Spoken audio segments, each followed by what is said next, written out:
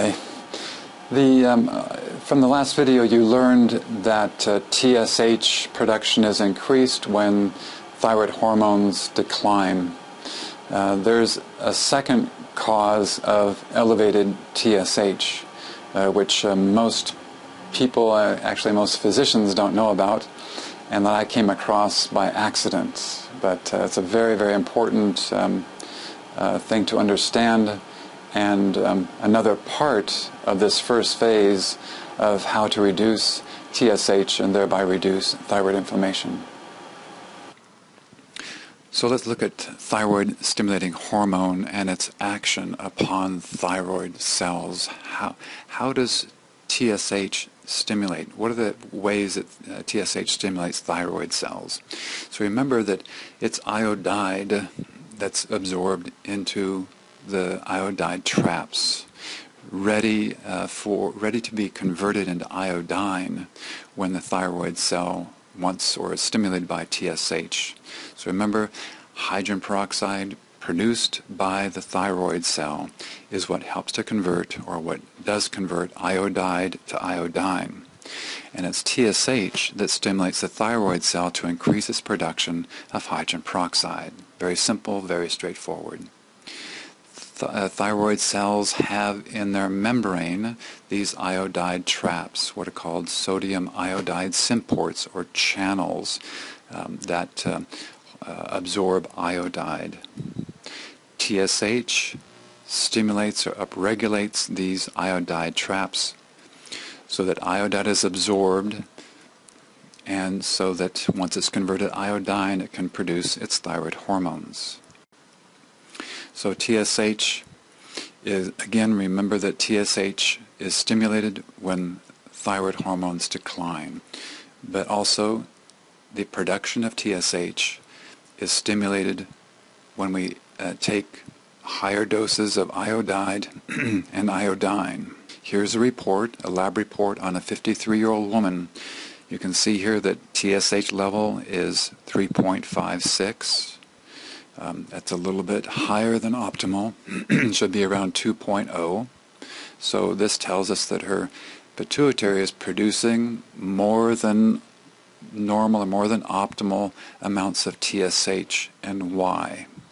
Look at the thyroxine, or T4, at 6.1. If you look at the range on the right side of that, it says 4.5 to 12. So 6.1 is on the lower side of optimal being around 8 or 8.5.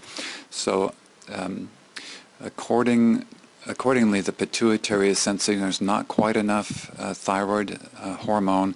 I'm going to increase my level of TSH, trying to stimulate the thyroid cells to make more thyroid hormone. So my thinking at that time was, let's just feed her thyroid gland with more iodide and iodine. So we put her on 25 milligrams, a combination of iodide and iodine, which is a high dose, but according to the belief of some physicians that are encouraging people to take high doses for a number of reasons, we gave her the 25 milligrams, and look what happens. 6 months later, her TSH is 107.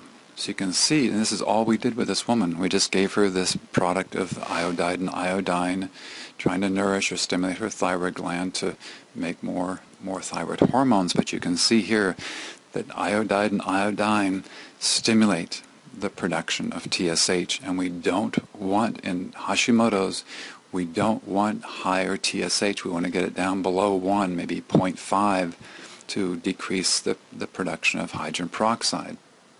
So from this example, we see that increased levels of iodide will increase levels of TSH, which, as you know by now, is going to stimulate the thyroid cells to make more hydrogen peroxide, which is going to lead to thyroid inflammation.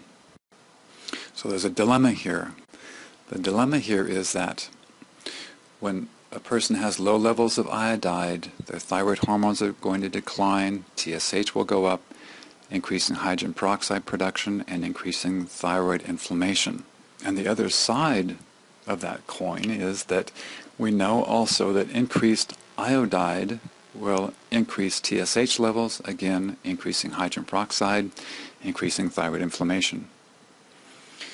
Remember, the primary goal in the first phase of reducing thyroid inflammation is to reduce levels of TSH. But how? The only way is to increase thyroid hormones. If we can improve the levels of thyroid hormones, TSH will decline. But we can't take iodide. If we take iodide, it's going to increase TSH. But the thyroid gland cannot produce thyroid hormones unless it has iodide.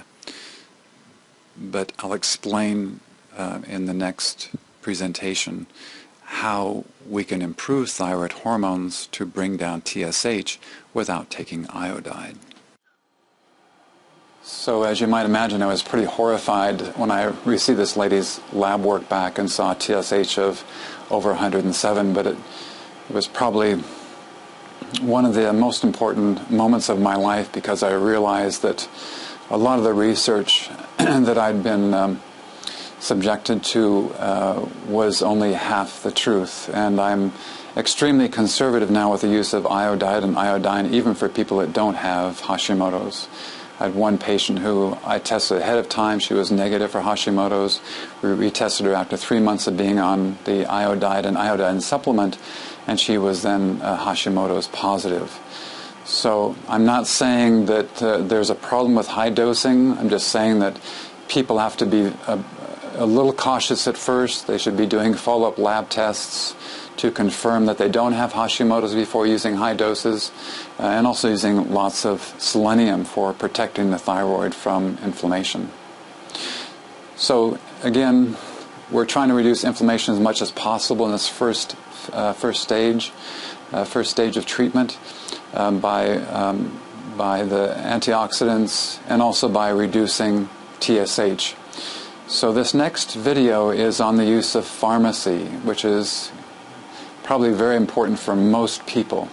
I know there's a bit of resistance about prescriptions, but go ahead to the next video on treating Hashimoto's using pharmacy to add some little bit of clarification on why it's so important.